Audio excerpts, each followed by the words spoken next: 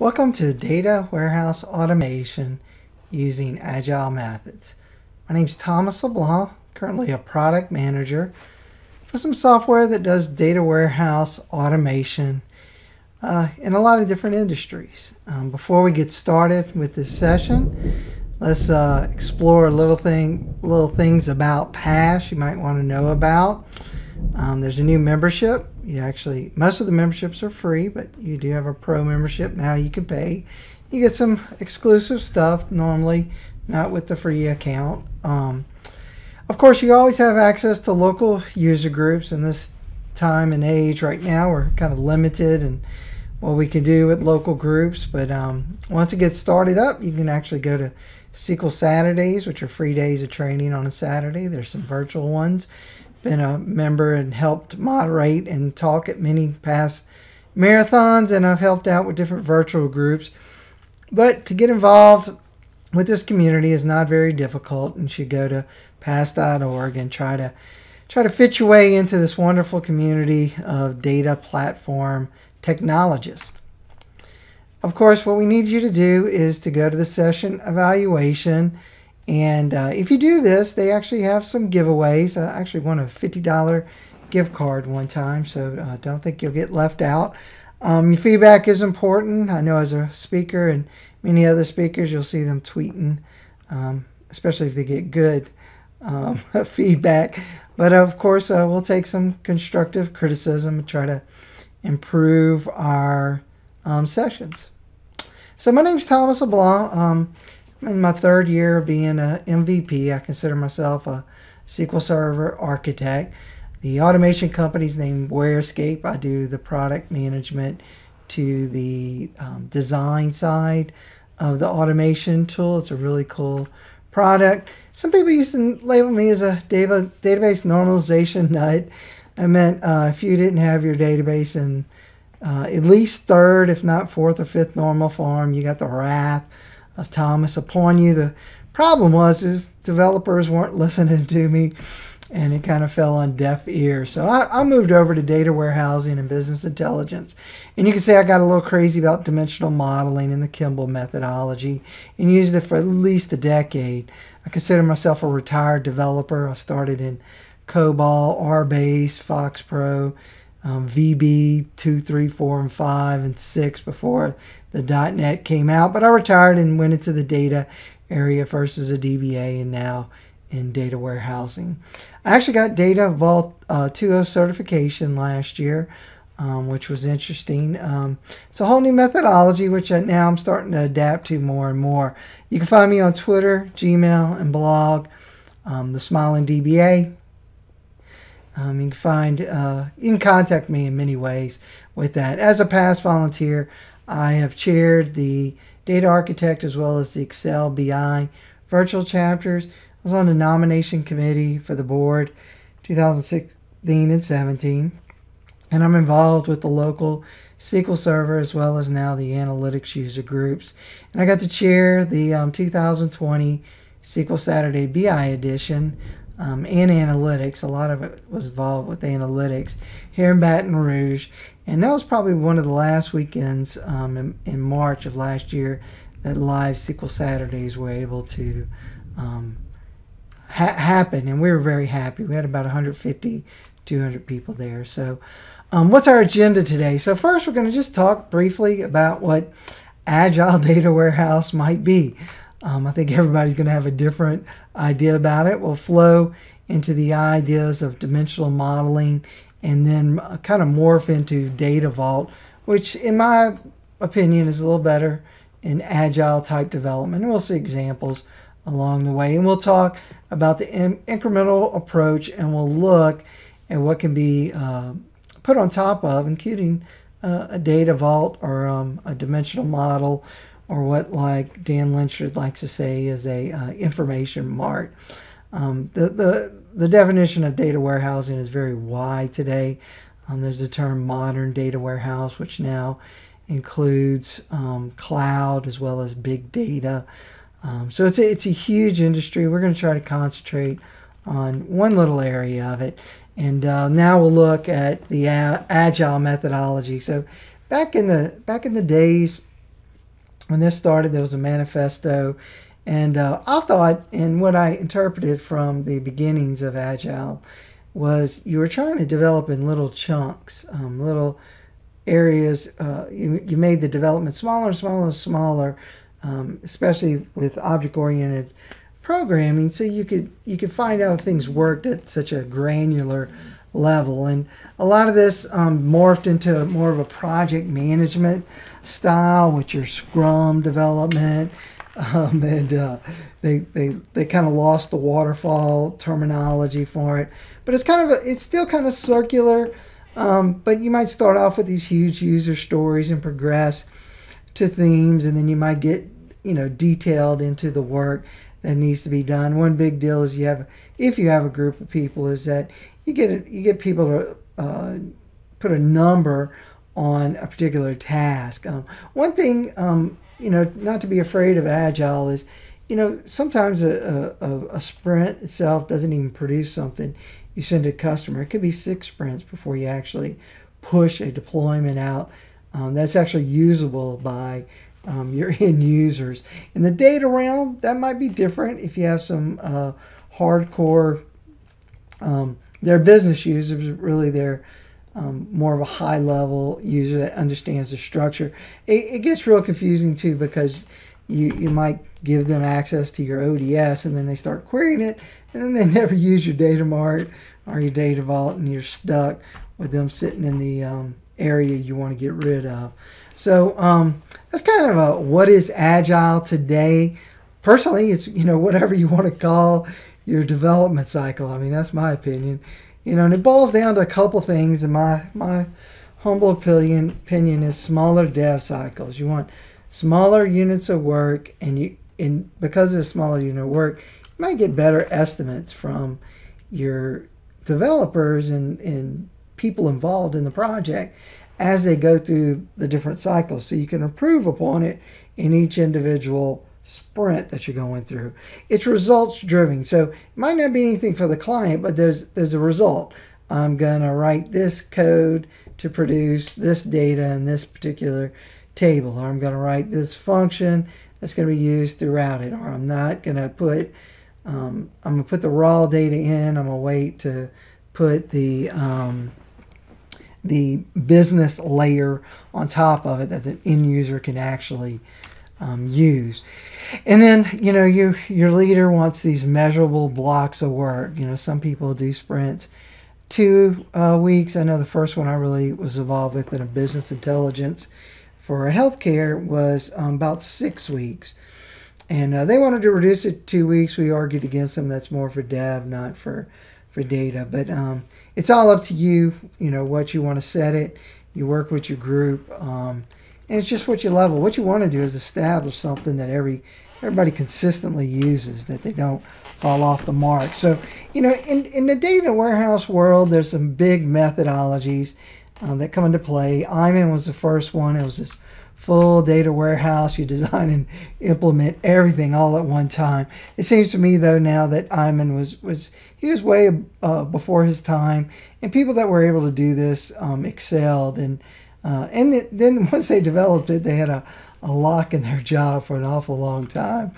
Dimensional modeling came out. You might hear the word data marts, facts with conformed dimensions. So you're this hub and spokes type thing where you're developing these smaller data marts. They have dimensions around a fact or facts, and then those dimensions can be shared between data marts that you develop. So in the Agile world, you can develop individual data marts, hook them all together with your conformed dimension, and that could be an Agile development. The idea behind the data marts was to get something to the end user quicker than what the Iman full data warehouse was. And everybody has their opinions on this.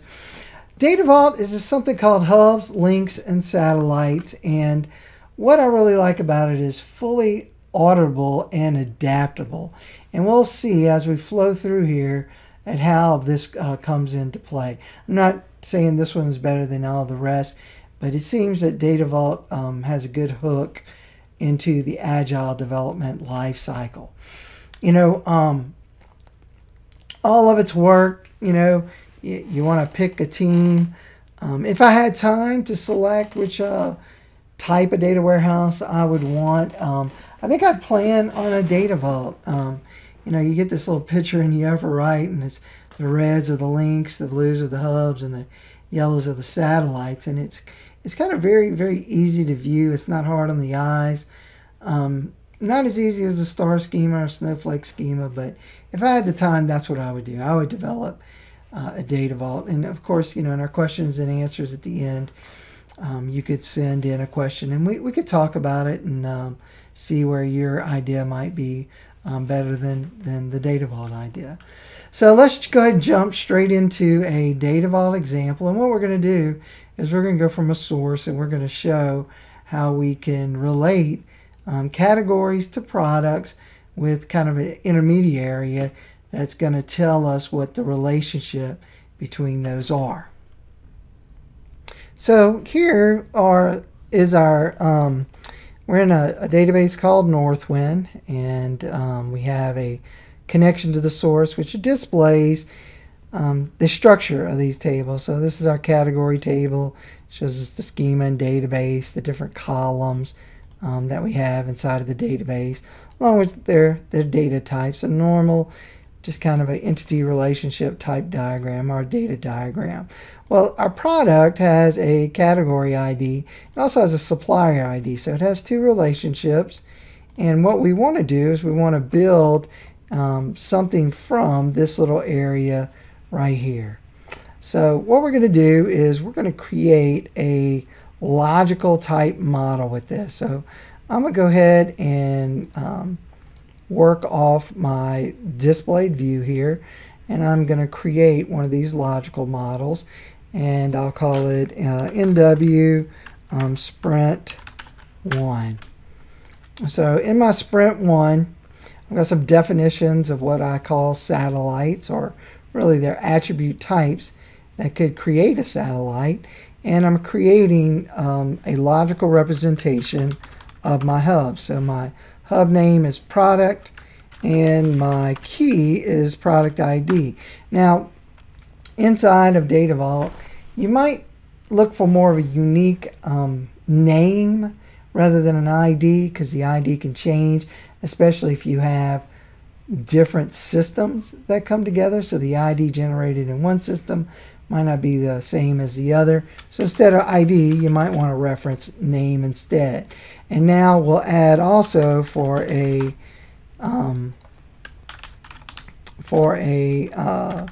relationship with the product hub is our category hub. So we have a product and category, and we're going to put a link between those two, and we'll call it product category, and it's going to be those two hubs. So we're creating actually 3 tables in this relationship, and it's going to ask us what that attribute name maps to our source. So category name and then product name. So now we have the two systems, 2 areas. We're bringing them together, and inside a Data Vault there might be a link dependency child. We'll talk about this more when we get into more of a transactional style. These are all lookup tables, so we don't have anything currently that would cause that. Now for our category, we're going to remove the picture. We don't want that in there. And then on our product, we're going to remove some of the numeric types. We're going to keep the IDs for relationships and some general things about quantity per unit price. But on our link, we're going to add the discontinued, reorder level, units or on order, and units in stock. So we have 2 hubs, and then we have a link between the 2 hubs. So now I'm using some metadata stored for these items to generate some tables. It's really logical right now, but what I'm really looking at here now is more of the satellite information for those. We're going to close, click next, and then we have a final review of how we want to handle the data. So for instance, inside, and we'll talk more about this, you might have things that have different volatilities. For instance, the volatility of our product, supplier, and category might not change that often, but quantity per unit and unit price might change a little more often. So what this is it gives us the ability on our hub of product to have a satellite of columns that don't change frequently separated from the ones that do change frequently. And this is really the part of the Agile system. So here in my category hub, I'm going to go look at my attributes. So now I've got attribute types. Category name is my business key. The ID is a medium satellite. My description is a medium. I might not even want category ID inside of here. I'm going to keep it just for the reference, or I might even rename it instead of it being category ID. Maybe it's the particular system, Northwind category ID. But here, I'm trying to keep it as granular as possible. The link between them, instead of being a business key, is a link business key. And then our additional attributes for that are called satellite transactions. So now we have a different type of satellite table that can be created. The product looks pretty much the same as the category, except these three have one satellite volatility, where the other two are a little more volatile, meaning they change more frequency. So I have a logical model here that was based off my physical model. We didn't do the suppliers. We're going to show how we can Agile add this in a little while. But this is my sprint one, and I now want to actually generate a data vault from it. So I'm going to call this MW sprint 1. Might misspell some of that, but that's okay. Y'all get the idea. I'm just creating these models along with a sprint number so I know where I'm at. It's going to ask me for some to generate some of this code or generate some of the design of it. And what I get here is a nice data vault designed with the hub for satellite, H_category. I have a link product category. That's the relationship between H category and H product. I have one satellite on my hub, and then I have some additional satellites for my product and also for my transaction. And you also notice here we have two different ones for product. One's a low LROC and one's an ILM for medium volatility. So what we've done is we've created a design logically that now can actually be deployed. I'm sorry, this is actually the physical design of the table that can be deployed. Now, one thing also you'll notice is that it added some additional fields. DS record source, load date, and create time. So all of our tables have flags on them that can be logged for when things change. Even inside of the satellite, we have a hash of the change of the two attributes in the satellite. You'll also notice the attributes are in the satellite, and the only one that's in the category is that business key. And the key now of the table is going to be a hash of that category name. So that's a good section of our first sprint, which now can be deployed and populated based on the metadata that's been stored with these items. So after looking at that product and category, let's talk a little more about some of these Agile changes that we're going to see in a data warehouse versus, let's say, in a dimensional model. So we did our sprint one. It was basically just to get the product and category together. There were no other relationships that we created, but down the road you'll see order line will be related to the product. It doesn't directly relate to the category, but through the product now we have a link between product and category, and we can add that to the order line.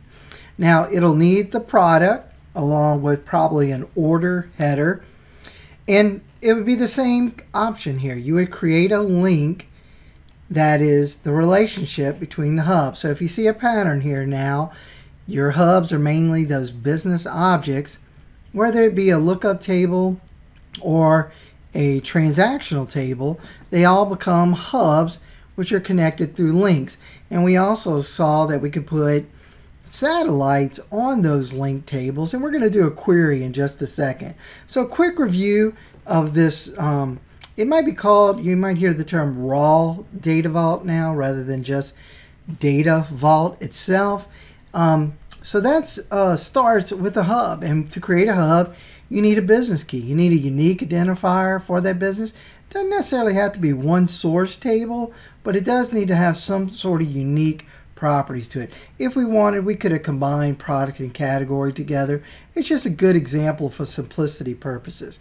Now the primary key is a hash key, and the really key to this is that from that hash key you can actually reverse the hash and find out what the original business key is. So it really serves two things. It serves for a primary key in place of, maybe in your dimensional model would be a surrogate key, and it provides an ability to reverse engineer the key to the table. So you always know what that original value was because of the hash. Now for a link, you would have link business keys similar to the hub business keys. And this might be the relationship between two or more hubs. So the example we saw had a link between product and category, but you might have something like order, customer, employee. You might have three hubs, and now that you have actually more than just the one relationship between them. You actually have three relationships to that particular link table. I've seen it done both ways. I think it's a personal preference. The bigger deal is the size of your system. So if you're looking to do this full in all your systems, then it depends on how much you want to manage. You have a tool to manage it, it's real easy, but if you're having to manage it in your own code, it becomes difficult. And so our hub and our link only really value from the business in there is the key. There are no other columns related to data that you might report upon. All that's put in the satellite. You know, it's the primary key from the hub or the link. So in the case of the hub, we hash the business key. In the case of the link, we hash the business keys and produce a link. Plus, we have the hub key inside of them. And then we create these links from those primary keys, whether it be on a hub or a link. It's the details of the hub and link, and there could be more than one satellite per hub or per link, depending on how you want to split out the data. I know a big deal was the GDPR that came out, so you can actually create a satellite with just GDPR data and secure it just for those people who need to see that, whether it's healthcare information or personal information of an individual. And of course, the big key is that you can have multiple tables. You don't have to have one satellite, and we'll look at more of the details between this. So let's jump into a demo of looking at the data that we've created so far. So now we're in SQL Server Management Studio, and we're basically taking the hub for product and we're joining it with one of the satellites. So we see here we've got our hash key for the product, we've got the product ID, which is our business key, we have the category ID, which is the relationship to category, and then we have the product name. Now let's see if we have another satellite to join to. So I'm going to go back into here, and lo and behold, you'll see we've already joined to the LROC, which is the one that doesn't change frequently, to the medium one, and we'll add that relationship to there, and you can see it's pretty much a pattern that gets added here. And basically we're joining on the hash key, which is just like kind of a surrogate key in the dimensional world. So it's very easy to add additional items here, and then we're able to place those particular values inside of here, like the quantity per unit and the what's the next one, the unit price. So now we're building, if you can kind of tell, from our data vault, which is our hub, the H, and our satellites, we can actually build here a dimension. So there's no reason that we can't lay on top of the data vault a kind of a virtual dimensional model. And as we go further into talking about data vault, you'll eventually get to what's called an information mart or a business mart, or more of a business vault layer, where once you build this, and you can see it coming, it's going to explode in size. You're going to have some parts of it that are going to run slower than others. So first you create a view to try to view, to kind of encapsulate this sort of information. So I mean, in here we could pretty much create dbo.vw, product. We could actually have something like this, or if we don't even want to call it a view, we might call it a dim product. And so now we can actually use that particular forgot the view. We can use that now to just query the database and not necessarily have to write that particular code. And really, this all depends on what your business is asking for. The product and category might not be the case for that, but in this example, that's what we're using. Now, what I want to show here is I'm just going to copy this to our next query windows. I'm going to build it from scratch this time from the actual category. So I'm going to go for the category. Actually use DV as my schema. So here's my hub category. I'm going to alias it, interjoin with the dv.satellite for category, and I'm just going to call this CS on CS dot, you guessed it, the hub hash key, C dot hub hash key. So I got that started. I'm just going to put the ID here for now, just to make sure my query is correct. And what I might want to do is go to the satellite and grab the name here. Now you'll also notice here there's actually a change hash. So inside of your hubs, or actually your satellites, is an additional column called change hash. So what it's done is it's hashed all the satellite attributes that relate to the business. So the next time you go in to try to insert stuff, you can actually compare by the hash, the change hash, rather than the actual column names, which becomes very, very useful later on. I'm going to comment out, or take the comments out of this and add some of these other columns. And what you'll see is in our hub, we have the category ID, we have the hash key, but we have 3 additional columns: a create date, a load date, and a source date. And if you can guess it, we can create another system, maybe Eastwind, and pull categories from a separate source, but yet have it within the same hub and satellites. We might even spin off a separate satellite for the Eastwind data versus the Northwind data. So you can see the structure of these hubs, links, and satellites are very, very flexible, especially because you're using the satellites for most of the detail. It does become, more full with tables, but if you understand the hub link satellite theory behind it, you'll see how easy this is to structure. So we just created a relationship between those two. Now, if we wanted to go a step further, what you're looking at is the from DV link. So now I'm pulling in the link for product category, and I can actually inner join.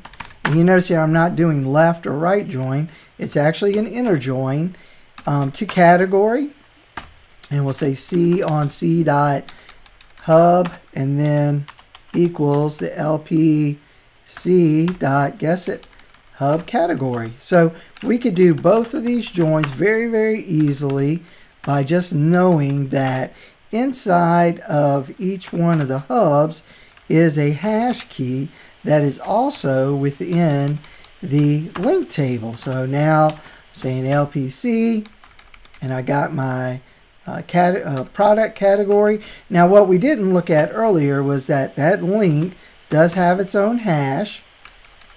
You can see it here, and if you wanted to, you could include in the link the actual link business keys. In this case, it did not, but that doesn't mean you can't put it within the satellite of the link. So now you can see we've got the category and that joined.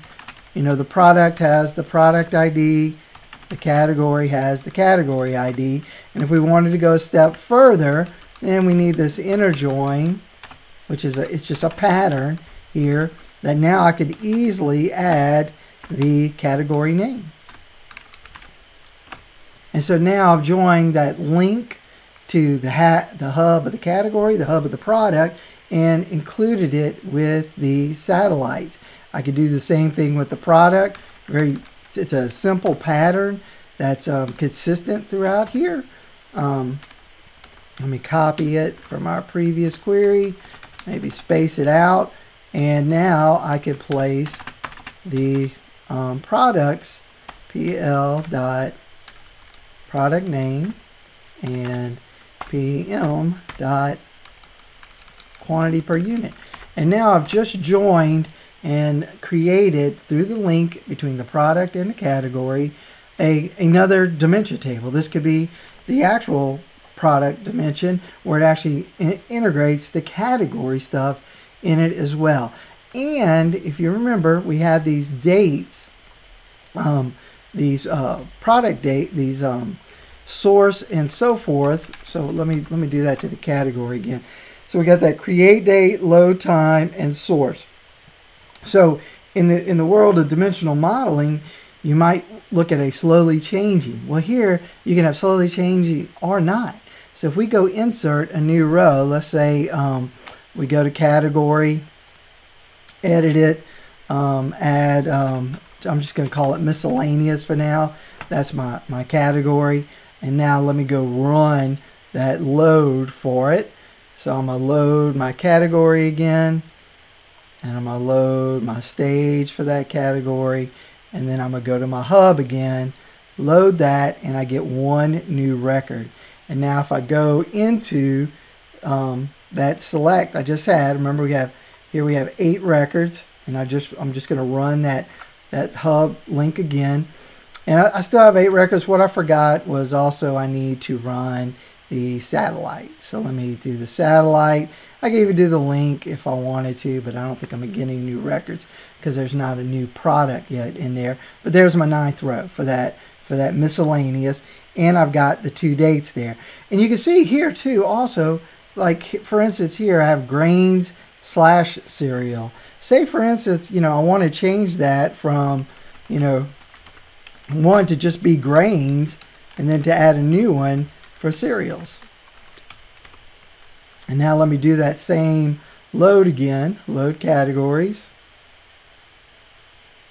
I'm going to load my staging. I'm going to update my hub. And then I'm going to update my category. And now inside of my select again, I got a new one for cereals. And then also I've got 2 in here for 5. There's a grains and there's a grain cereal. And now they should have different dates on them to separate them. So here was the original one, the original grained cereals. Here's the new one for cereals, and then that was the miscellaneous that added. So these 2 are the original ones, and then these are the current ones. And of course, when I'm loading anything related to that, then it only shows those particular ones. If I go, if I go back to that that query on joining them, since those aren't in there yet, you're not going to see them. You'll only see the changes. So it'll still have from the original products related to the grains and cereals, and we don't have any for, well, here's some grains because now there's a new set of rows related to it. So this would be like a current view of it if you wanted to use grains. If you want to use grains without the grain cereal, but you also still have the storage of it as grains / cereals. Now the last thing here is let's look at the code behind this. So here is, and it's all pattern based, so in your staging area you're actually adding your additional columns like your hash for the change, the record source, the load date, and the create time. The actual population of that hash key for category has this is all T-SQL from SQL Server, but it could be any ANSI SQL that you use. And there's my ability to hash it. And it's pattern based, so this is something that can be used throughout all of them. We have the loads, we have another for the change hash, and then I commented out because I don't want to show, I don't want to have to do a declare here. But we got the record source and the load date from the load table. So here's a select statement, which is all pattern based for here, and it could actually be automated to generate this code. You know, that's the insert, and then you could have different syntax for the update. So back to the slides here. Let's talk a little more about the attribute types.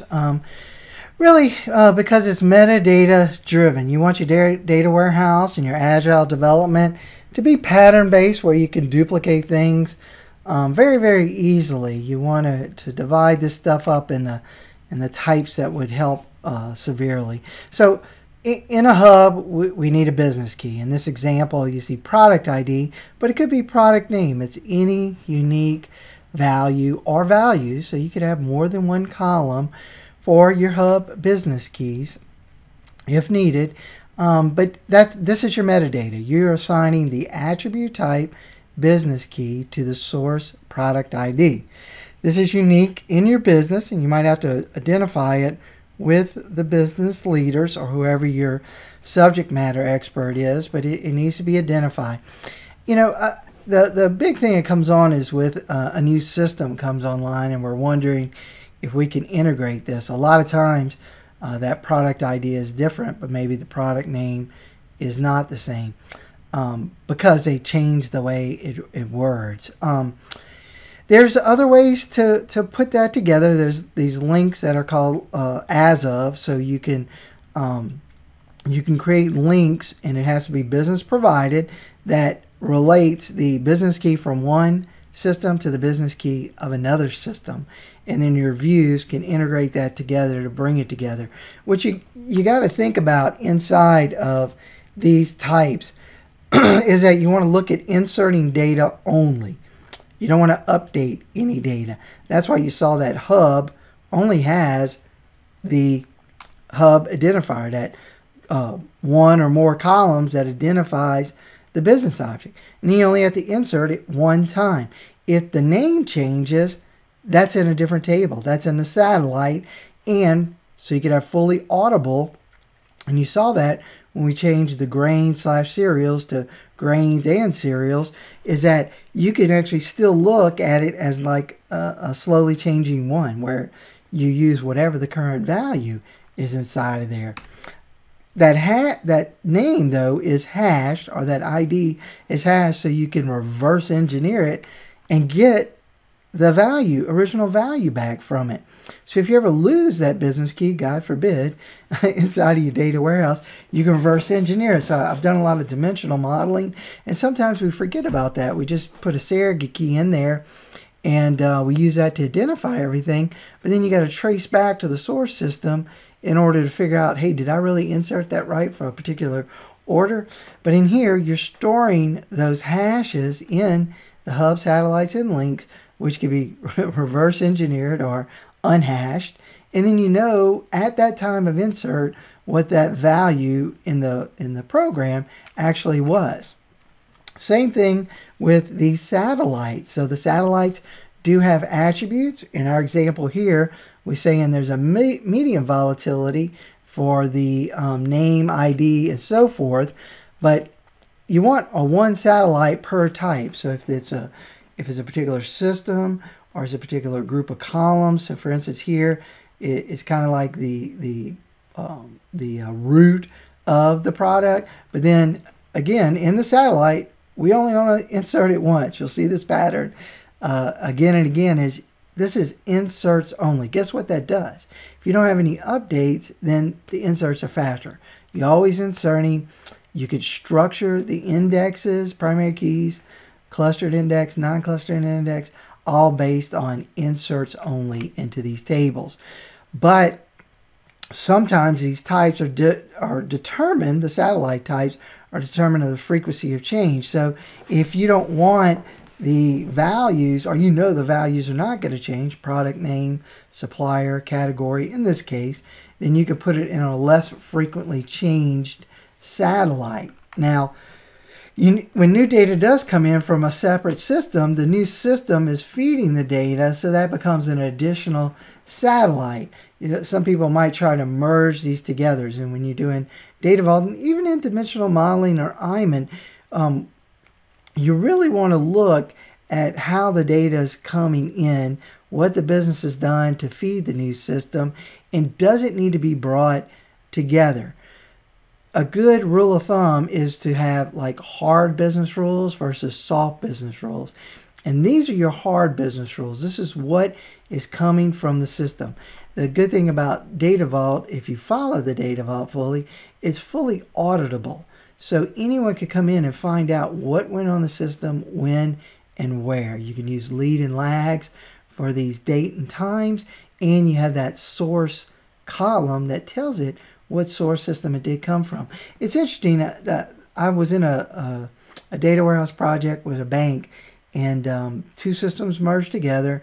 And at first they wanted some of that stuff together, but what I saw was within 2 to 3 months of the other system being fully implemented, the business users themselves had already done all their analysis on the old data, put it in their own temporary tables or computationals or models like deterministic type modeling for their, it wasn't called machine learning, it was really statistics.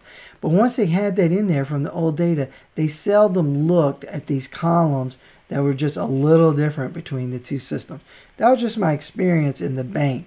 But if you're a good T-SQL writer, you can create views to merge this stuff together. So don't be afraid when a new system comes in to actually have something separate from it. You don't try to tool it into the existing ones. If something's different, like the product name or the product ID, maybe they don't even have a product ID and they just have a surrogate key and they didn't identify it like that. Plus, you're in that new system and they don't even let you put the product ID from the old one in there. They just let you do a product name. What you can go back on the businesses is you've got to provide me a list of where these match one-to-one and put it on the business and not on yourself. So the other satellite is the link satellite. We saw this with the product category. Items do change. You have the same ability there to select the type of satellites that's going on the link. Again, insert only. Remember, you're looking at these hub satellites and links that all you're doing is straight inserts. Your updates become additional rows in the satellite when, say, a category name changes or it's split like we did, but it always keeps what it originally was at that time. In our example in this link satellite, we put into the satellite for product underscore category the units of stock and on order. So that was more of a, quote, transactional thing inside of the satellite, or in this case, an inventory type thing, which we didn't want it on our product hub satellites. We wanted it on the link satellites. You also can see that we eventually are going to need to integrate a supplier into here. So the supplier is not on the product category. It's actually going to be in a product underscore supplier. And so now you've separated and extracted what would otherwise might be integrated into the dimension. And then all of a sudden something changes with a new supplier, and they're a new source system, and they don't even have supplier related to their product. It's in a whole nother separate area with a whole transactional type system. So you might discontinue it in your new old system and then use the new system for new particular data. Again, we're going to hash the key. The hub still has that business key, so we never lose that. The product ID gets copied in there. But we're not looking at anything with a surrogate key, even though you can add one if you'd like, if that is a requirement on the business side. And of course, you can structure the views to use a surrogate key if you wanted to. But the good thing about this hash key is you can always recreate it. So you know, in your agile development, you're inserting, but you can always look back and see exactly what is going on. It's good for debugging problems. I know that no one ever has that problem when writing their ETL. And it also does a good thing for consistent code. So what you're doing here is you're simplifying the code. You're using it as more of a pattern base, and the automation to generate the code becomes easier and easier. So now let's go on and look at a little more demonstration of using a data vault, and we'll do an additional sprint and look at some of the code that might be used. So back in SQL Server Management Studio, we're going to look at some of these queries. So just to give you a heads up right now, the there's three areas that we're looking at here. One is the load area. So when we're bringing data in, we're loading it. Now this is an example of this this particular data vault. Your load doesn't necessarily have to be a quote staging area. It's basically the source data, which in this case is the category ID and category name, with the addition to a column of where the source is, Northwind, and a load date. These two columns in themselves can be hard-coded in a view, or if you CDC or replicate data, then you can create views on top of that to feed your data vault. The important one is the staging area, and all data vaults should have a staging area, and you could have that record source and load date in the staging area if you want, and actually I believe the 2.0 says that that is where you should have it. In addition, there's a creation time. So the creation time is right now because that's when we're loading this particular data. Also, when you're going from the source, and in this case load, to the stage, you're also calculating the hub hash key, which is the hash or whatever the business key, whether it be category ID or category name. And then you're also doing a hash to see if something has changed. So in our case, the business key is category ID, the data or attribute is category name, so our hash for the change is on category name. So that's our load and our stage, which prepares the data for the straight insert, which is going to go into our hub category and then also our satellite category. So we get this data, and it seems excessive mainly because category only has two columns, really the ID and the name, but you can see how beneficial this is if it's a set of larger amounts of data. So let's look at what we're doing here. So in order to insert into that hub, I'm going to go grab stuff from stage.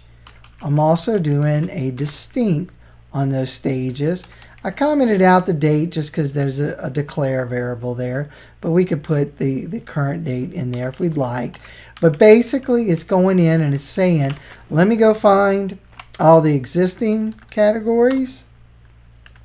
Let me go find the existing categories and then join it where I'm actually doing a where not exist, where the stage is not equal to the hub. So for instance, you don't need to stage all data all the time. You can only you can produce it where it's only staging what's new or what's been updated. It's up to you at that level of ETL where you go on. But what we're producing here is an insert. I can do my select distinct here now, and I'm not going to get anything because everything exists in the database. Same thing for the link. The same exact items, except in the link what we're actually joining on is the combination of the two hashes. So our link, if you remember, let's go and just do a select star from it.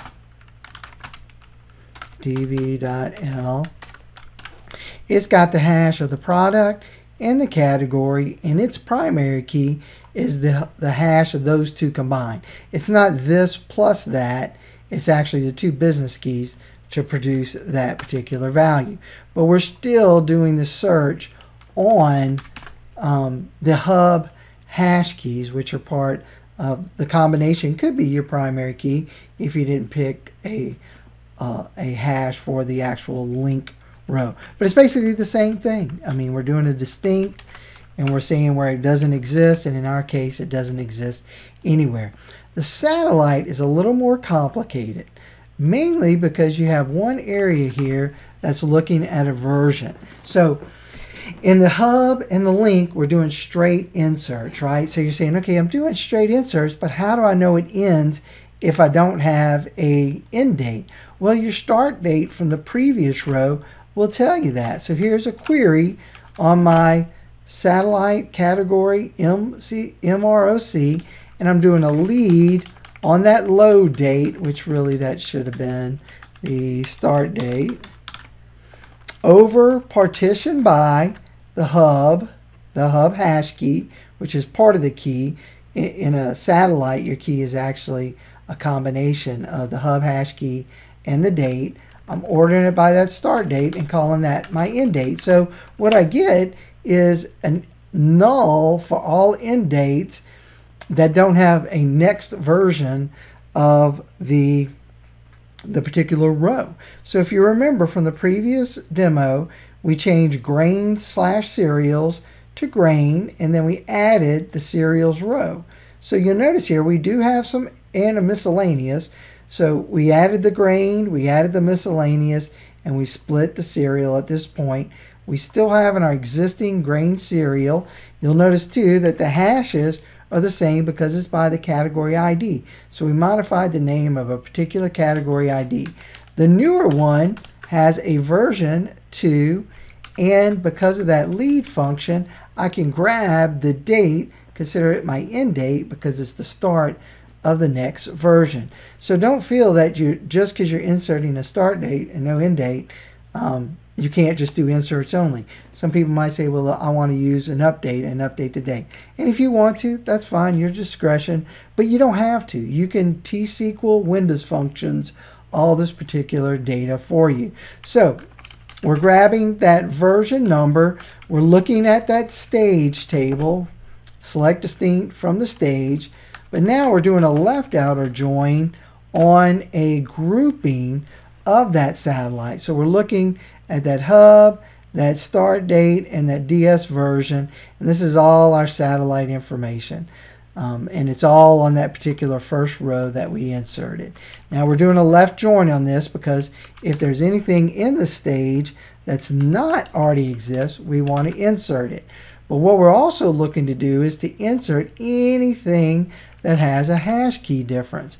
So here we have a where not exist, where everything pretty much matches up. So if none of these match up, start date, hash, or the hub hash, so I'm talking about two hashes, the hub link hash as well as the change hash.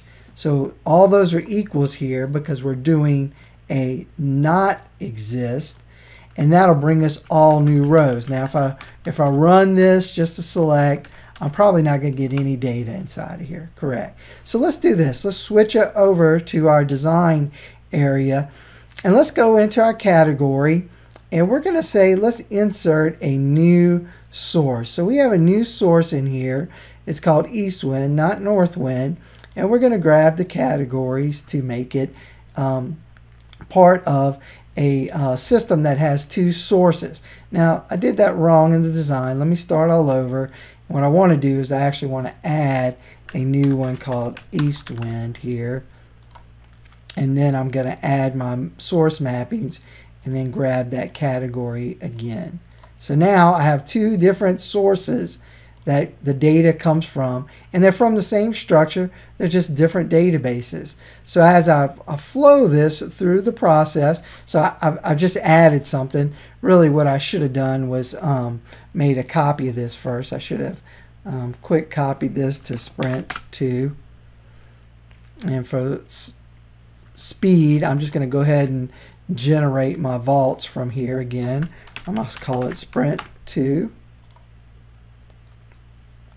And it's going to take that new source, add it to my existing one. You know, I'm just adding a new source. I'm going to take that one, create my load and stage from it. Again, this is my Sprint 2. And now really all I'm doing is adding a new source to category. So the first one, I was bringing everything in from just the north wind. Now I'm bringing something in from an east wind database. And what I'll notice is before I had a stage for stage category north wind, which brought it from that default source, and now I have one from east wind, and I got it from a source. So now my staging has an east and a north wind, and then my load tables, I'll have load category north wind, and down here I have load category east wind. And then my hub for category, my hub here from category, still has two different source mappings, but now it's pointing to the load rather than the source. And my satellites have been split into two. So here's my satellite for category name from north wind and category name from east wind. Now this is a very simplistic example, but it gets the whole thing to the stage that we really want it. So I'm doing my sales sprint 2. I'm going to bring it all the way over to my SQL Server database. Here I can tell it where to place items, which a lot of this stage is going to be brand new, but I like to put them in their own schemas. So I've created schemas for stage, load, and DV is the actual data vault. And I can actually call it my sprint 2 if I wanted to back one out. Then I know which sprint to do that to. I'm going to remove one mapping here and send it on its way. So now I've created a whole new and designed another sprint. I'm going to actually push it into my automation area, which is going to generate new code for that particular new staging. So here we can see there's some new items in here. This east wind connection with the staging has been split up, as well as the satellites now. So we have two satellites, but there's no reason we can't combine that data together into a sales, because all we have is one hub. So the hub has the column for the record source indicator, whereas the two satellites are pointing to two different areas. So it shows two examples. One is, first, you can do multiple source mappings in a data vault, and the second is that you can actually separate the satellite information, because you might have a new source system that has a completely different area. So let's go to our sprint 2, and we're going to load our categories. And you'll notice here we have load for east wind, and we have load for north wind. We have our staging for east wind, and we have our staging for north wind. Now if I go to my hub and I right click and I load my hub category has no new records. So there's nothing new inside of that east wind that would have added either one. And I can actually execute each one individually and see if any of those categories come in there. And in this case, none of them do. So I can go add that and see what happens. So let's go over here to east wind. And let's go to tables and categories. And let's edit this. And let's say east food. So I've added a category to my east wind food. And if I go to that load categories east wind, I have 11 rows instead of 10. I'm going to go ahead and stage that 11 rows. And now I'm going to load my hub. And I should have seen at least one row in there, and I don't for some reason. Oh, there it is. One new record, and then the other one should have 0 records. And I'm going to go to my link, which doesn't have any updates because there's not a product associated with that new category yet. But I'm going to go ahead and load that east wind, the east wind satellite. And if I go do the north wind, here you can see 11 records. But if I go do the north wind, I notice that I only have 10 records inside of there. So if we go down, we have a new satellite that has that particular data in it. And what I can do here is say select star from, and it's not going to come in because I need to refresh my local cache, dv.satellite, and now I have that south wind or east wind. And here I can see that veggies was one of them that was new, but the one I added was east food. So now instead of having one satellite on our category, we now have two. That particular one is still out there, but what we've done here is actually added one called north wind. And now we have a north wind and an east wind. So this shows you how you can get two different source systems and then combine that data together. The hub is the same. So I mean, if we go to that hub, so if I go to the hub, I'm gonna have an 11 down here. You can see my source is east wind. So for instance, if I go try to, let's just create a new query window here.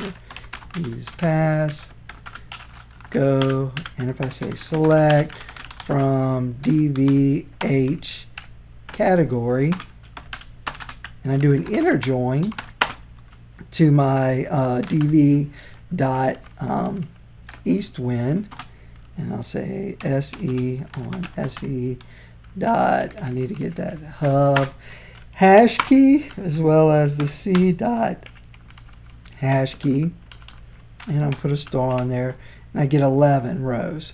But if I try to do it also with the north wind,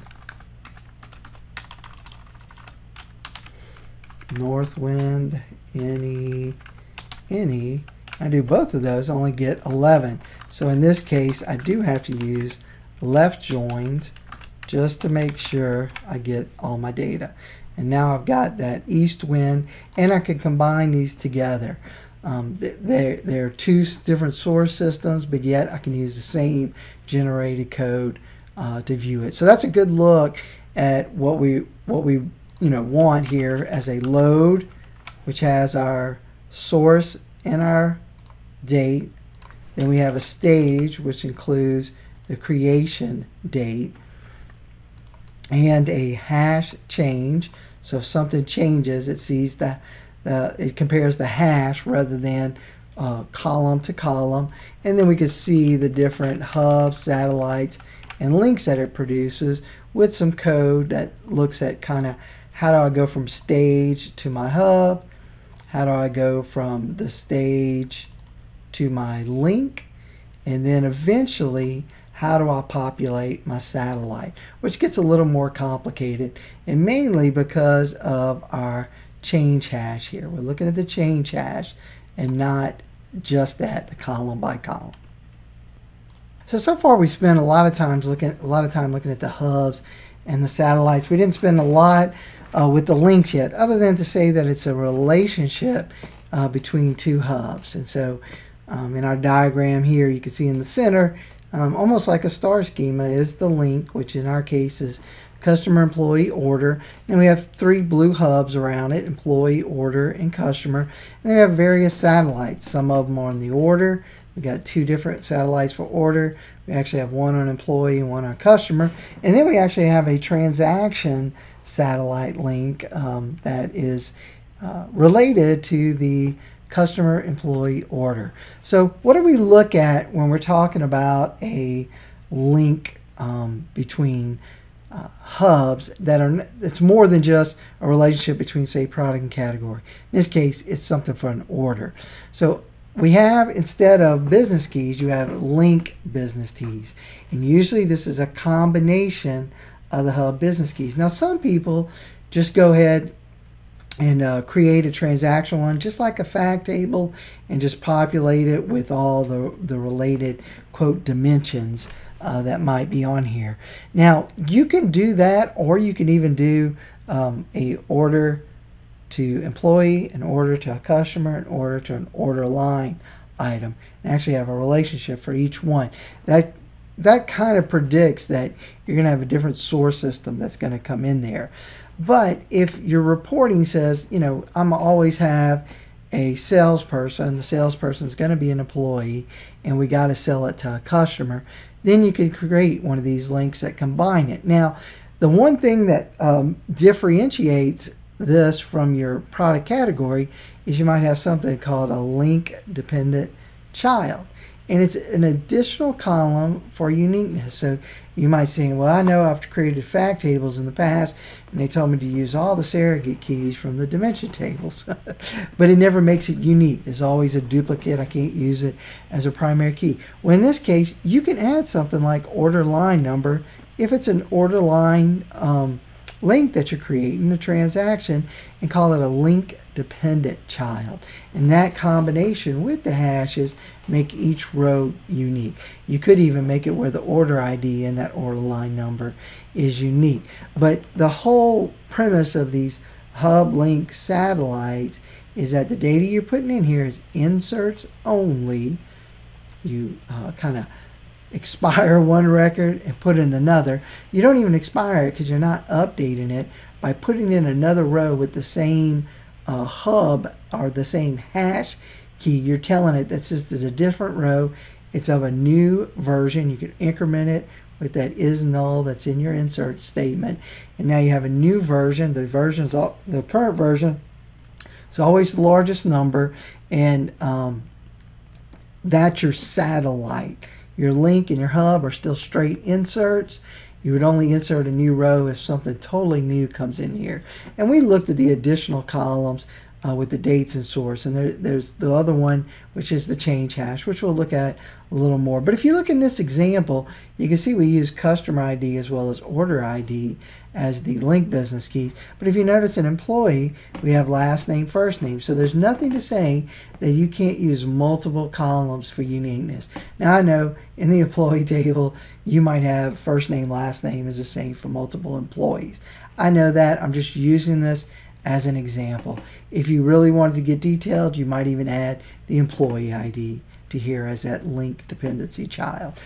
In the case of the link, not in case of the employee. But we're just using this for simplicity purpose to show that yes, you can use multiple columns for your hash key. What are those additional columns? Well, they're for tracing. You know, it varies between entities. So a hub and a link and a satellite has a little variation to it. The key to the hub and the link is to have that load date, that create time, as well as the system that it's coming from. Remember, you're creating something that's fully auditable. It's agile, so you can constantly add new stuff to it without affecting anything in the past, and you can still do views for your slowly changing 2, your slowly changing 3. I'm not sure if you could do slowly changing 5 or 6. Haven't tried that with a view yet. And you might be saying, okay, well that's fine. I can differentiate my systems. I can audit it. It's going to get slow. No problem.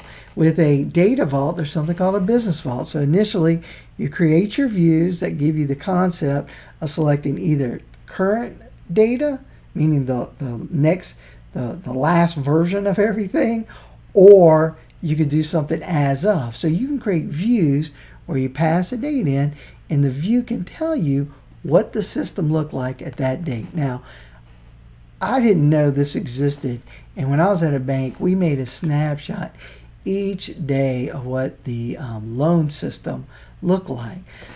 The problem with that, it got up to about, when I left there, it was probably 1.7 terabytes. Tons and tons of duplicate data. If you look at this and you think, oh wow, I could have done that with a slowly changing. But a lot of people don't know when the slowly changing happens. This guy is just tracking it when something changes. Remember, you could tell your satellites to split up to multiple satellites. Low volatility, medium volatility, high volatility. In a transaction system, there's not a lot that changes. Maybe day to day you might get a payment and then the balance changes, or some sort of incremental interest rate that's changing, or that's increasing each day, or it might even be constant each day. But what this does is this simplifies the ability to track it day by day. And here I can look at what something looked like almost every day of the week. If I'd have had that and placed this in there, even though there were there's hundreds of tables and thousands of columns, if I could have got this built in there, I'd have probably saved about 2/3 of space and memory because of the queries they're running. And the problem is the whole system and the business people were actually writing queries against that old data. So they were constantly making these model predictions about who's going to pay a loan back, when they're not going to pay it, who should we concentrate on the phone calls and collections with. But they are still querying maybe 125 of the thousands of columns. Well, if I'd have had this data vault in there, that would have solved all my problems. So let's go look at another demonstration of creating a link table. All right, so let's say we're going to do another sprint. We're going to do sprint 4 or 3 in this case. I'm going to go to sales. I'm going to actually I'm going to go to the north wind to the 1.0 version, which is really our sprint 1, and I'm going to create a new design. I'm going to go back to my sales and I'm going to call it sprint 3. So my sprint 3, I'm going to keep the types, but here I'm going to add a order, which is order ID. I'm going to create an employee, which is going to be an employee ID. And then we're going to create a customer with a customer ID. And let's keep that for now. We're going to say next, and we're going to create a link. And this is going to be our customer employee, or actually, let's call it order customer employee. And this will be our order customer employee. We'll click next. We got our link. Now we're going to tell it what our business keys are from each hub that we created. And we're actually bringing orders in here now. And now it's going to ask us for those link dependency child. So I know from my data that order date might need to be included with the orders in order to make it unique. So a customer and an employee plus that order date would make that particular row unique. And my customers, I'm just going to take off some of the data so we're not reading in everything into here. Employee, the same thing. I don't want to put the birth date, even though I could put the birth date, make it a GDPR satellite and throw it off to another area. I know I added that order date as a link dependency child, so you see those two have been removed from there. My shipping information is okay, but the two dates and the freight need to go into my link table. So here I'm going to add that from my orders, freight, ship, and required date, and click next. So now I've created a new area for my logical design. You could see the links in the middle. I've got my 3 hubs and with a multiple key link table this time. So you're not just locked in to doing one-to-one as hubs. So go to sales. I'm going to do it my sprint 3. Create. It's going to take what I designed and it's going to bring it off into a new logical model. And so now I've got 2 different sprints. Here's my first sprint. Let's go back to, well, we'll look at sprint 2. So sprint 2 is one we updated. So here I've got category, product, and link product category. But in my other diagram, I've got order, employee, customer, and order, each with its own satellites. They all have their own satellites. But if you notice, there is no relationship between those two. So I can actually go in here and try to merge these together, but I'm not going to do that. I'm going to do the same sort of loading that we did in the past. I'm going to do my sprint 3. And I'm going to generate the load and staging for it. And I'm actually going to port that into my automation tool that'll generate the code and populate this particular data. So all this is being generated by the metadata kept for these. And basically the metadata is that area that says, oh, look, this is a link hash key. These are hub hash keys. That's my business keys. And then these are my different hard rules that are in the hubs, satellites, and links. So I have a set of columns that help for the tracing and auditability, but basically each one of these, even the table now, has a particular table type, which is now metadata about it. So in the background, I'm building this metadata where this existing script engine can go look at the metadata, and because it's pattern-based of Data Vault, it could generate this. Same thing could be done for dimension effects, but it gets a little more complicated with like slowly changing and when you want to generate like this linked dependency child. There's some automation you could do from it, but it's a little more limited in the space for that. So now let's go ahead and just see if we can't get this whole thing deployed.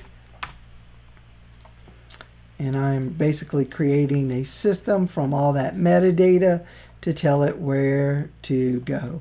Again, I'm setting my areas from DV to stage and to load.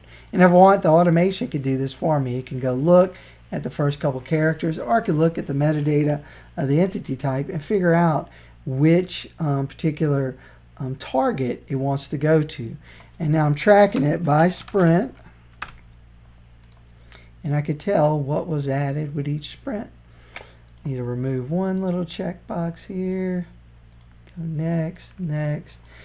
The good thing about the nexus in this case of this automation tool is that it means that everything was successful and I didn't get an error, which is nice. I'm gonna go to that sprint 3, send it to my automation tool. It's going to run, it's going to look at all that metadata, and in this case everything is new, so we should see news created, and then we should see all the tables created, all the indexes created. All this is pattern based because of data vaulting, the fully automation, and then it generates the code for, it knows what load is. Load is a one-to-one with the source system, other than the column for the source and the column for that load time. The stage needs to calculate those hashes, so it's got to generate the SQL to create those.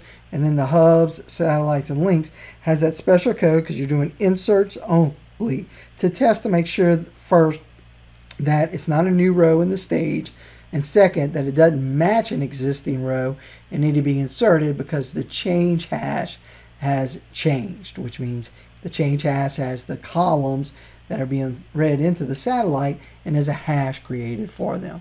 So I'm going to go refresh my display here. I'm going to go to my load, and I've got a bunch of new loads. Now, because I've done my sprint, now I only see the things that are related to that particular sprint, which is nice because then I can customize or automate all this stuff. I'm running them manually, just going to want to make sure nothing bombs, and if it bombs, I want to stop right there, but I'm going to go ahead and populate all these because I'm overly confident that it's all going to work, especially in this case. And I'm updating all my hubs, all my links, and all my satellites.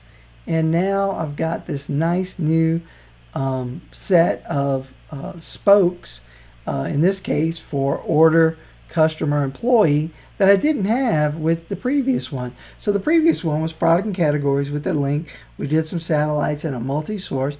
And then this one is a whole separate one in a separate sprint. So you can imagine developer A is doing product and categories. Developer B is doing order, customer, employee. And they're doing two separate development paths into the same system with the same automation tool, just working in two different parallels. You need to put it together with that order lines between order and product. We haven't got to that point yet, but now you see that we've gotten all this data inside of there, and I'll create a new query here. I'm going to call it 21 cust employee order, and I'll go to that database. What I'll need to do is refresh the IntelliSense, and I can say select star, and I'll just do it straight line, dv dot, well, didn't want that, h customer, select star from dv dot h employee, which really, this is my sales person. So we're sticking with employee as the name because it fits the source system. We're looking at hard rules, and we're making sure that our raw vault has all the existing stuff in it as it came from the source system. But when we go display this to the business intelligence developer, we're going to want to change those names for them. So we'll do a select star from dv.orders, and we also have a select star from, what do y'all think this is going to be? I wish I had some user interaction here, right? The link. So there's my customers, there's my customers, my employees, my orders, and then my order line, and you can see the 3 customs. Now the hash here, it looks blank, but it really isn't. It's just not displaying good in SQL Server Management Studio. But now I've got my hubs for all those orders, my link dependency child, which is the order date, my record source, load date, and creation time. And then of course I've got the other tables, which are my satellites. So the satellite customer, employee, and that transaction. So in this case, we got a required date, a ship via, and a freight. So that's one of our satellites. There should be another. Oh no, we removed all the ship, which we should have created another one for that, but we excluded that. We'll do that later on and add it in addition. So we'll do another sprint and add it. Oh, here it is. No, the orders. Did I put in the orders? Yeah, ship information. So here is our ship information. So the satellite took the required date, ship via, and freight. So we know those 3 things are not going to change from row to row. We know that's not going to change. But it's possible that the shipping information might change. Maybe the ship date and required date and ship via might change. I'm just using this as an example, as the link satellite is less likely to change than the actual satellite on the order. And I was able to separate those from the hubs orders versus the link in there. So we got that. We could join these together by those hub hash keys. We can do the same logic we did inside of the product category when we sorted on that version number where we added or we changed an existing row. All that same stuff can be added here. Next thing we need to do is they'll combine it all together with that central order line number. All right, so we finished up with some more about links, looked at a more than 2 hub created link, and now we'll talk a little bit more about satellites, and we'll do a little more merging of what we've created together. So the attribute types for satellites really are the changing attributes. So when we look at a link and when we looked at a hub, we were mainly looking at that business key, which shouldn't change. If it does, then there's something's happened in the background in the business application. And that would take a whole lot more work to update any data warehouse in that case. But the attribute type for a satellite really is what's changing, like the first name or last name, or maybe the last name of a customer, or maybe the employee has changed addresses. So when you think of satellites, you're thinking of columns that change. You're not thinking of anything that's related to the business key, or in the case of a link business key. But even if something does change and it inserts a new row, we still have a historical tracking of that particular order. And we'll look later about bridge and pivot tables where we can create some as of a certain date the value, or you can look at the current stuff, and we'll look at individual views that can be created for that. And you see, I'm sure you're getting the gist of this.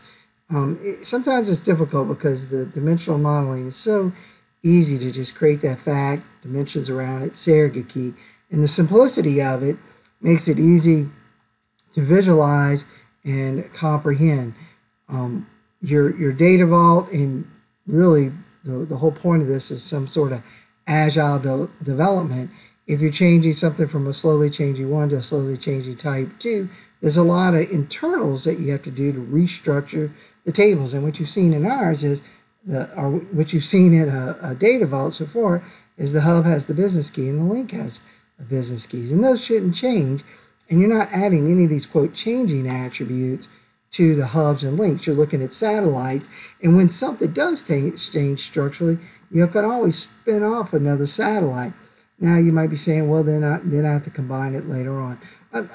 From experience, I'm seeing that that's not really the case, and really good T-SQL developers should be able to formulate views to handle that sort of thing. So in these changing attribute, your value could change. And again, when we do these satellites, and you can see it over on the right with this customer employee order transaction, we have the DSS change hash. So what we're doing is we're creating a column that's taking like the freight and the ship via, and it's hashing those together, putting them in there. We have two columns here, but you could have 10, 15, 20. And now when the value does change, you're comparing the hash and not the individual columns that changes. You also could spin off satellites by different areas, and we saw this. We had an east wind and a north wind database, so we spun those off together. Another common one that's come up a lot is when you get into regulation, and so certain columns need to have more security on them for a table, so you spin off a satellite off the hub and you put the GDPR type columns inside of them. Now, in this case, it also can depend on the change rate. So we saw a low volatility, medium, and a high volatility. So you can actually create satellites based on the idea of how often they do change. You still run into the issue where maybe one of the 5 columns changes and now it enters a new record for all 5. But you can help split us off. And in a development agile world, doing the satellites is a whole lot easier than if it was embedded inside of the hub, dimension, link, or fact table. So in our case, the ship data might be different than the order data.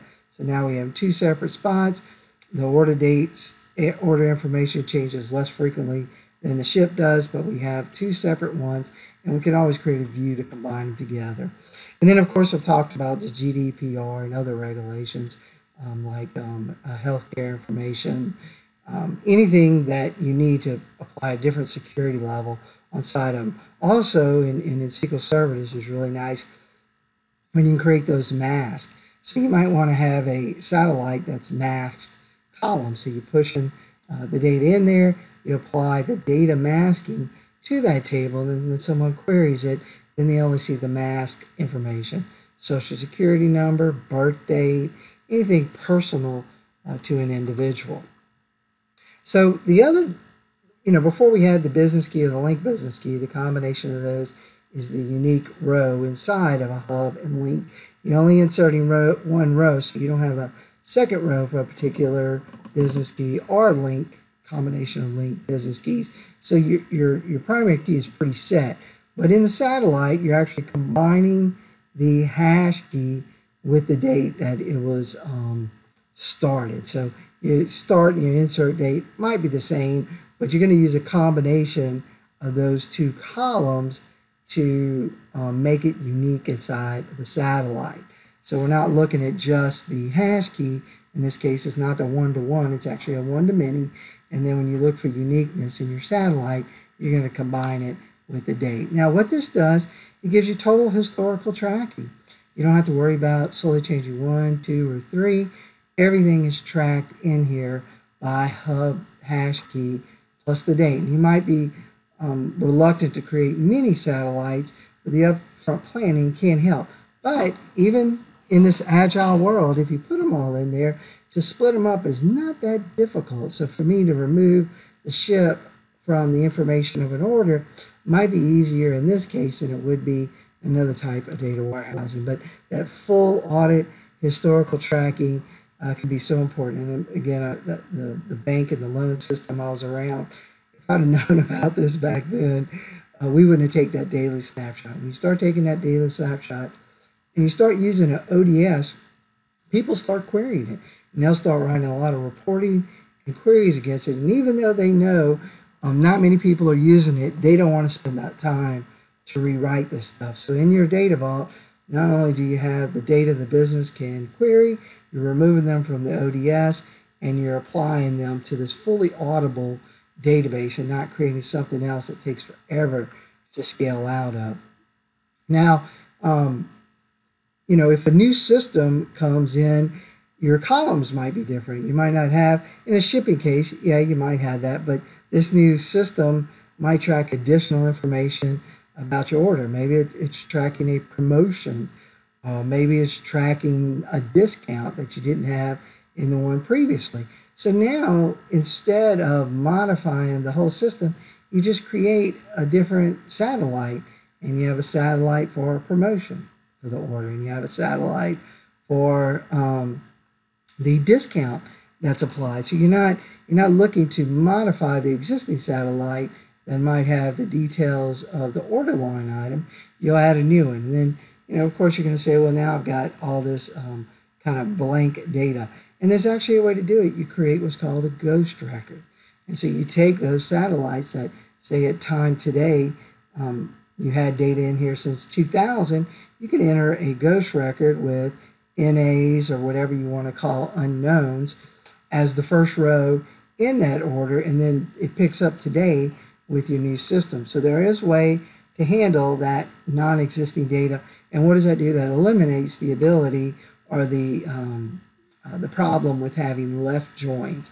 So you want to try to make everything as fast as you can. So you're looking to fill the tables where when you join them, you're using all inner joins and not left joins. Now, this is a raw vault where we talk about the links, hubs, and satellites, and your business might be interested in querying that detail. But you might want to look at creating views to consolidate the data. And the other thing is that they're already used to using a system that has certain, quote, dimension and fact tables. The views can be materialized against these hub links and satellites, thus not having them to rewrite a whole bunch of stuff. You might be able to substitute on it.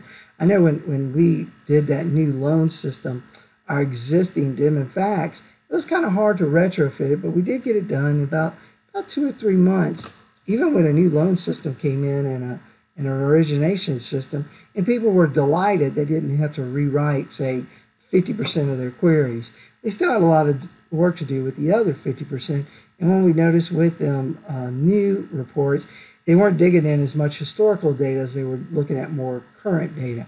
And we saw them slowly go away from combining the two systems and queries to just looking at the current system. The other thing is that they did a lot of historical modeling of data and just used that as their forecast. There's also things where we can merge these two together. So we were looking at earlier, we did a product category, and then we did a customer order employee, which had no connection in between them. We had two sprints. They were both pushed to the same data warehouse, but there was no connection between them. So we might want to look at how do we merge these two things together. So in the case of here, there's not many relationships that were between those two, and we need to create a new container for the combination of these sprints. Now, some links might be duplicated, and the problem there is if you created it two separate ways. So what you want to do is you want to separate it in again, we're doing sprint 1, sprint 2, sprint 3, and we'll look at an example of what to do and what not to do. But you're going to look at some things that might be duplicated, and eventually you want to create the link in the master. So you have a master with your sprints, and you're just merging those into your master. This is really nice because you could do some incremental builds with this. We saw it where we did product category, did all the loading to the staging, and then we did the customer order employee. And then we even added the east wind to the south wind. And if you notice, the satellite was just on that particular customer. Or no, it was on that particular category. And then it actually split into two new ones. And one had the north wind and one had the east wind. And in that case, we need to do that in order to integrate this new system into it. So there's no modifications to the existing sprint tables. You don't want to go modify those. You want to create a new sprint and merge it into the existing.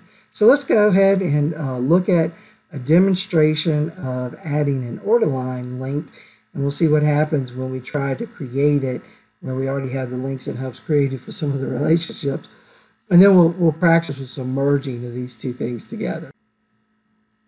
All right, so now we're back into our design system. We had that sprint 1, which had our category, the link between product and category. And then we also had the sprint where we use the order, employee, and customer to create the link for the order, customer, employee. So I want to add the order line to my design. So I'm going to go into my Data Vault design, or actually I'm going to go to my source, and I'm going to try to create another logical model. I'm going to call this Sprint 5, hit create, and here, we're talking about the GDPR. So, I mean, here I could create a GDPR actual satellite, and I can use this as part of my process, especially with the metadata that's stored inside of here. And I could have a new type of satellite added as well. So here I'm going to create my hub. So my hubs in this case are going to be orders, which is order ID, and product, which is product ID. Now, I might be inclined to one called order details, and here I'm using order ID plus a line number, line item, right? So those are my three hubs, and if I create a link for this for order details, I want my order items with the relationship with order and product. I click next. All right, so maybe I need to call this order line.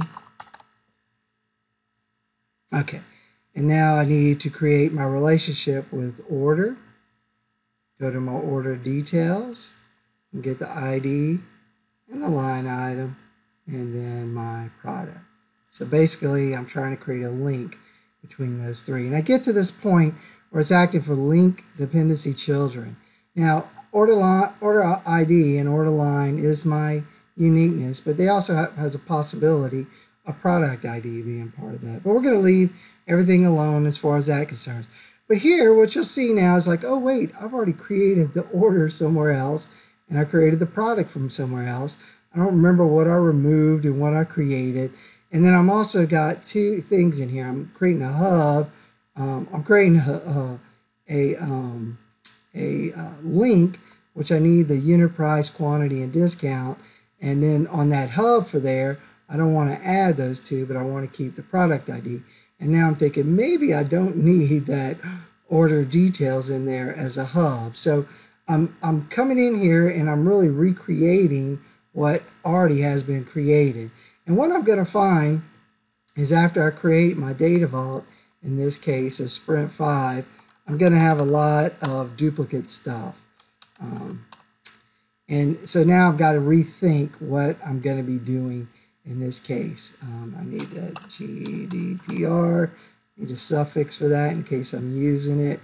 And it looks good when I display it, and once it's created, and it has a good middle ground with my link for order line, and then I got my hubs for product, order details, and order, and I've got a spun off of just this one satellite for order details with the product ID. Probably I could have added it as a link dependency child and eliminated that satellite. But if I go compare it to the other ones, then I've got some conflicts here. So if I go to that Sprint 3, we split the order. Did we split the order up? We kept it all in there. We moved some of the stuff out of the order. We moved it out of the order and put it in the transaction, ship via, and freight. So now we got some confusing things here. We've got additional information. So I'm in a sprint, and I just posted that out there, and I'm like, you know what? That's probably not what I really wanted to do. So let's look at another method. And what I'm going to do is I'm going to go grab that Sprint 3. I'm going to right click on it, and I'm going to create a copy. And I'm going to call it my Sprint 50. I'm just trying to increment this up, and I'm going to display it. And I see I have the order line. So it seemed to be meant to me that it'd be nice if I could just drag this particular from the source, if I could just drag this order details in here. And then what it does do is it does give me a relationship with the order. In this case, it's got a relationship with the order, customer, employee, because I had that order ID. But what I don't see in here is product. If I drag product in here, now I don't have the existing things that I've set up for the product already. So let's try one more option here. So what I'm going to do, I'm going to close all my displays, and I'm in my design, which is my logical, and I'm actually going to merge these together. So what I'm going to do is, first thing, I'm going to delete this sprint 50. I know I don't want it, and I'm going to create a new version, maybe merge 50, call it. And in my merge 50, I can go grab that sprint 1 and merge it into there. And it shows me everything's going to be an add. And I'm going to go grab, I believe it was the 3, right? Yes. So I'm going to go grab 3 and go to merge 50 and merge those in well. You see add, add, add, keep, keep, keep, keep. So there's no conflicts in here between those two sprints. And now I have this merge 50. I'll right click and display. And now I've got the merge, but you notice there's no relationship between the two. So what I want now is to be able to grab from that source that order details. And I'm going to drag it out here. And what I'll see, if I straighten out my relationships, or move it up some first, straighten out my relationships. Now I can see that order details can have a relationship with orders and product, and now I've merged these guys together. It saves a lot of work here now that it's merged together. I have my original sprints created, and now what I need to do is modify this to have the right attribute types. So I'm creating this as a new link. I'm in my logical conceptual design. I want my order line to actually be the link dependency child. And then that unit price, quantity, and discount are going to be my satellite transactions. And as I click OK, I can see the little color codings here. So now I've just added into 2 sprints that were merged together a new link that brought all this together. Now, I still need to create my data vault from this. That's the conceptual. I need a visual one for it. I'm going to call it sprint 50. And it's going to take all my defaults. It's going to process all that metadata about the attribute types, the business key, the link business key, all the satellite associations. And it's going to create me the hubs, links, and satellites I need, just like the previous one, except now we got the details added, but all the other items in here, all my existing satellite hubs are all the same. So what I was able to do here, and this is what's really nice having an automation tool, is I've taken 2 sprints, I've merged them together, and then I modified it one step further. So I was able to take 2 people's designs, put it together, and do a, quote, master copy of it all. Now, the other thing I need inside of here before I can display it in a system is I need to create our load and stage for this. Call it sprint 50. It's really, merge 50. Let's just designate it as that. And I'm going to run it through my scripts. I'm going to look at all that metadata. It's going to extract the sources, put them in the load table, add the source, the load date, and the record source column. Then it's going to create the stages, which gets the data from the load, but does the hashes, the hash keys, the hash, that's the change. Then it adds that create time, and it adds one more additional column to the system.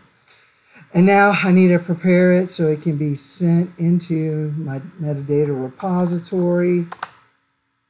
And basically I'm cleaning it up for importing into a SQL Server database.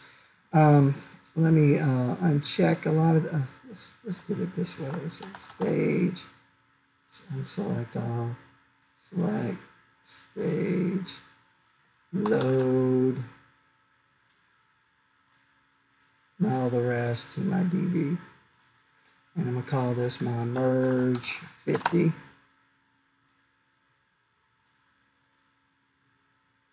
Now I've prepared it to be imported into SQL Server.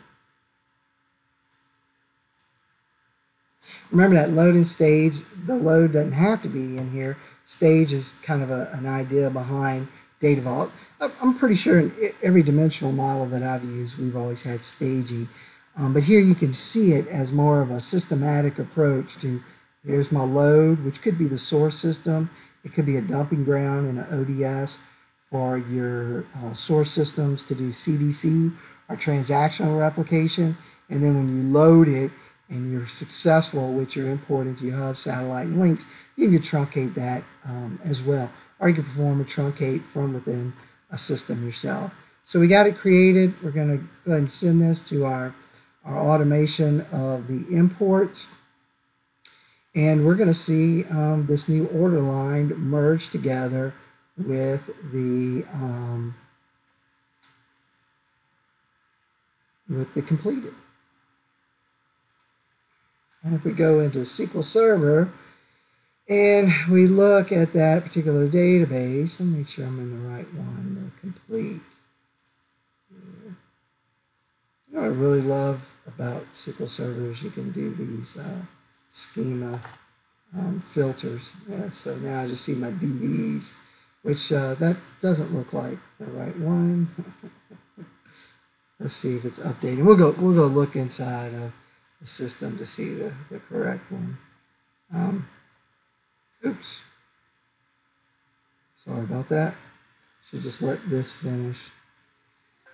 And then be satisfied instead of trying to multitask at the same time. I'm surprised the filter didn't work here. Let me remove that and just scroll down. Oh, it's creating them as DBO, so I didn't have the right stuff. Let's see if I can find it created on another one in the demo. Yeah, but it doesn't have the order line.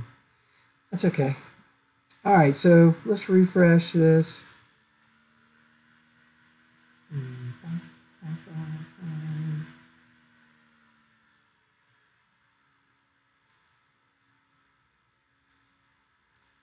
Might have pumped it into the wrong one, but that's okay. I've got a backup as always. Let me just see if I can load the order details. And then load, yep, got 843. Load the details stage. The other one should already have the data in there. I don't need to really update it. There's no new hubs. The only new thing is the links. So I'll update that. Yep. Oh, doesn't look like it added any there. Oh, I am going to have to do the orders as well as the products because there's data between there. And let me stage the order and stage the product. And now when I do my link for order details, I should get my data, which I didn't. But I'm not going to stall out on that. I'm going to continue on. I could look at the code to see what maybe caused that particular problem and grab the stage. It might have the wrong. Let me just check that 1 second. If not, we'll continue on to the other one. Let's see.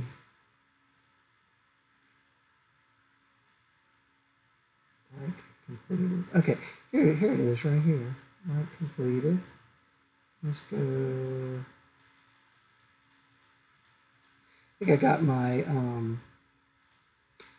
my schemas confused in that last import, but yeah, I should see it there. Here's my details. It's from my link order details, and I've got the hub of the product and the hub of the order, and I should also be able to see my satellite from here as well. Order details transaction. And I can join those two together. So now I can create a fact table as a view between these two. And really what I'm going to look at is not really the hub information, maybe the order ID.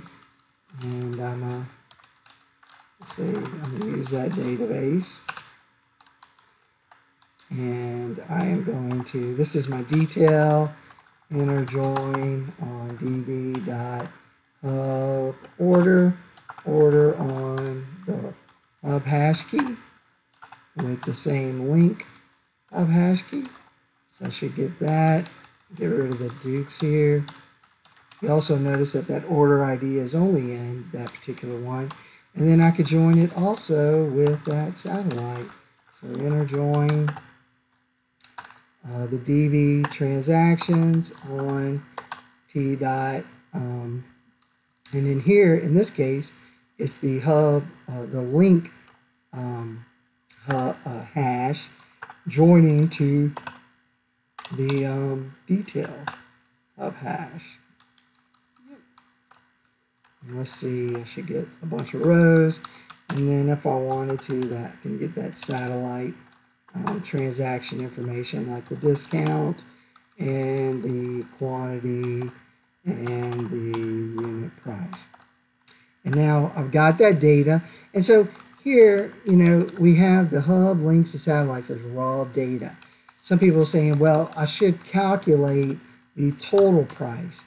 Well, why not do it in this additional layer as fact order one, right? Create view, the as goes here, right? I'm going to create this view. I'm going to call it DBO dot, and I'm going to put my calculation here. So I'm going to cast the quantity times the unit price as sales amount. And I could test this first just to make sure. I want to cast it as a money.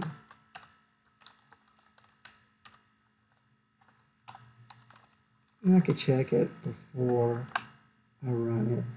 UT, I need a comma. And cast, and I cast it, cast as money. It's not cast. I'm going to take that off for now, but y'all get the idea. So let's see if that works here. Yeah, so I did my sales amount now in this view, and now I've made a fact table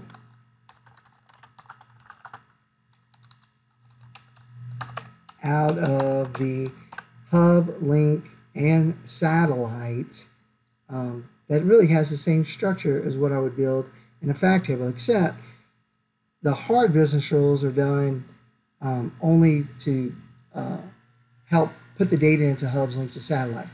Soft business rules would be like sales amount. So in my fact table, I might already have a sales amount, which is calculated one way.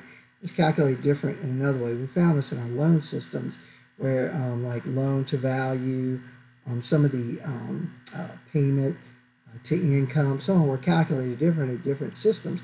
But if we just put the raw data in those hubs, links, and satellites, then we could put the information mart, our data mart, on top of our hub, links, and satellites.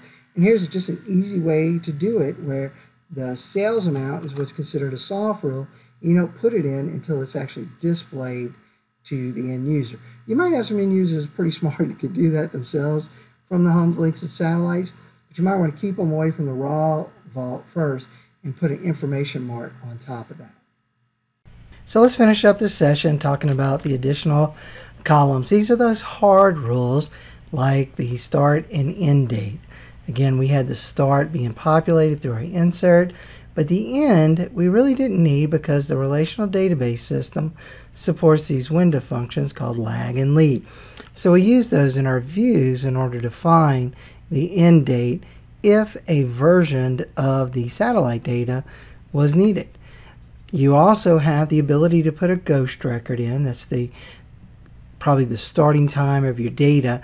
This is in case you add a satellite later in the Agile development and you need to move or at least put a record in there so you can keep your inner joins and you don't need to use left joins. This usually happens when two separate systems come into play. and you're getting source data, you can try to retrofit it into the existing satellite. But more agile methodology would be to create a separate satellite, and you're not destroying any structure at all. What you're doing is just kind of time stamping that that's the historical data. I've got an audit of it, and here's the data going forward. I've seen a lot of people, eventually they use the two systems and try to put the two data together, like one system replace it with another, but usually their reporting is more on the more current stuff. So even having it in a satellite might actually speed up the retrieval of the data. And remember to use this hash change column.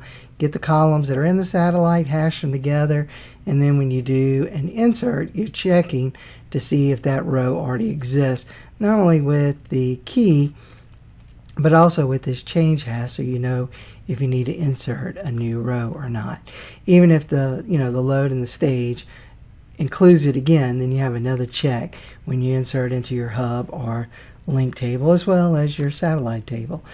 One thing we didn't mention too is that the code, there are no lookups. If you notice, because of that hash key and us being able to calculate the hash key, no matter if we're in a hub or link or a satellite, we're not having to, quote, look up the surrogate key. So the inserts are even faster because you don't have that step, which I've done in SSIS a million times with fact tables, of having to look up that surrogate key. So your inserts are extremely faster. This can be calculated. It's in the hub, link, or satellite, and there's no updates. This is all inserts. So your ETL is very straightforward. And I mean, if you want to call it, this is EL, and then later in our information mart or our business mart, we'll place on top of it views that do the soft rules. You create these virtual views. We saw one with a dimension and a fact table. I believe we did the dimension for product, where we combined product and category from the two hubs and their satellites. And then we created a fact for order lines in a view.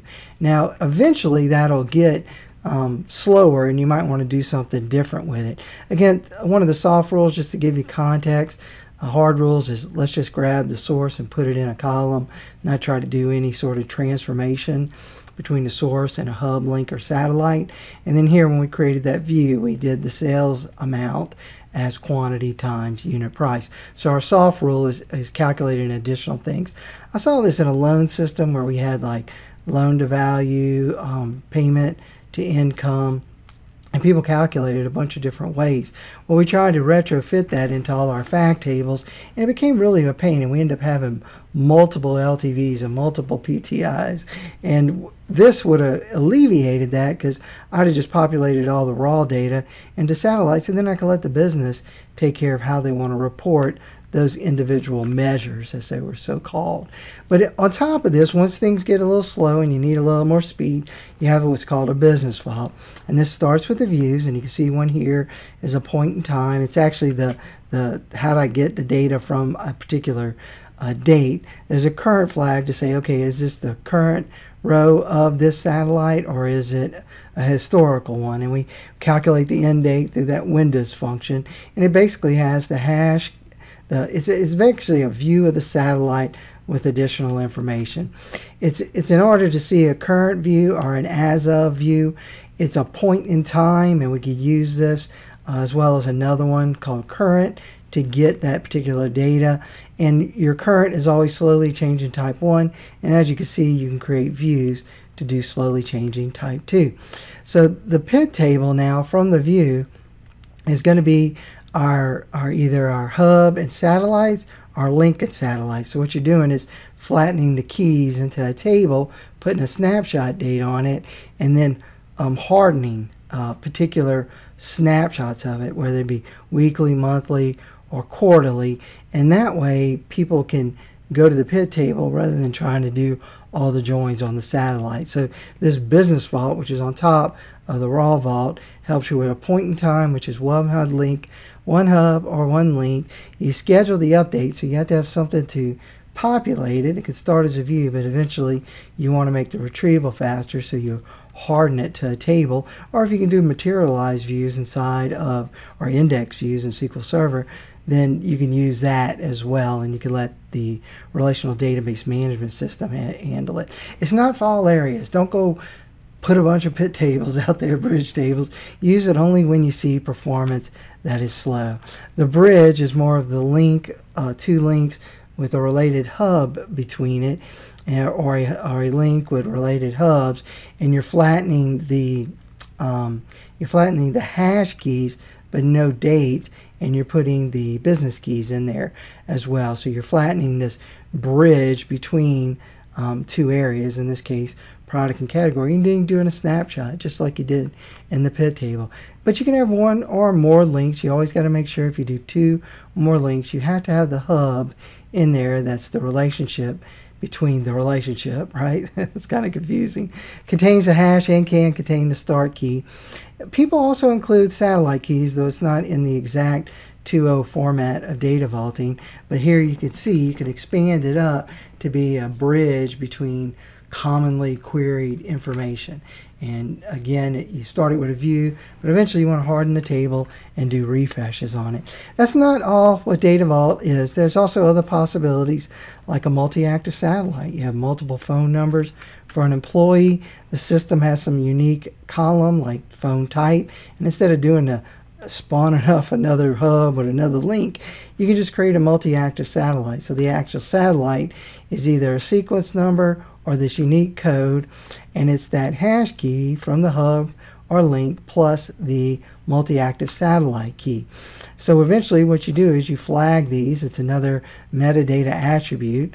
If the system is unique, you can put the type, but if not, you might have to generate a sequence number on your own. So you might just see phone number 1, 2, and 3, and then you got to code it where it actually is comparing the phone number to see if there was a change in it, unless you always want to populate the 3 phone numbers every time you do a snapshot of it. Hopefully you have some CDC or replication to handle that in large systems, but it is that hash key plus your key. Good examples of customer hub with many phone numbers or many addresses. There's also a reference or code table you can have. It's basically a lookup. It's not a satellite, and you just relate it through the foreign key, and there's no need for the data warehouse to process it. A good example is a state code with a state name. So you have a fixed set of things. There's nothing changing in the environment. You populate it once as a reference or a code. You relate that to the particular satellite that has the code in it. You wouldn't have it in a hub or link. It would always be there. And usually I see this with internal reference numbers. So that's supposed to be enum at the end. So your developers have used an enumeration system inside the language that has 1 through 5 for these 5 statuses, let's say. So a good use of reference or code would be something like state code or an enumeration that's in your product. Don't be limited for what you've seen here in Data Vault. There's many other things that Data Vault can do, including as of links, where you have 2 sets of customer data and you have different codes, but the business provides you a kind of a translation. ABC is the same thing as 0, 0, 1, 2, 3. So you have a bridge between 2 customer hubs. That's the as of link, so you know which customer, if the same customer exists in both, you have a way to identify that. For other type of link data or transaction data you might have one customer in the one system and not in the other, so you kind of do a bridge between that so people know between it. So don't be limited by what you've seen in here. Data Vault is wide open. A lot of this stuff can be applied to dimension and facts, and in the Iman methodology, almost all of this can be applied. You just are going to do it in sprints, and then eventually delve your reference material inside of here. So I want to thank you a lot for attending this session. You can reach me on Twitter at thesmilingdba. And you can also email me, thesmilingdba@gmail.com, as well as thomas-leblanc.com. I hope you enjoy this past Virtual Summit 2020, and I hope you're enjoying your day.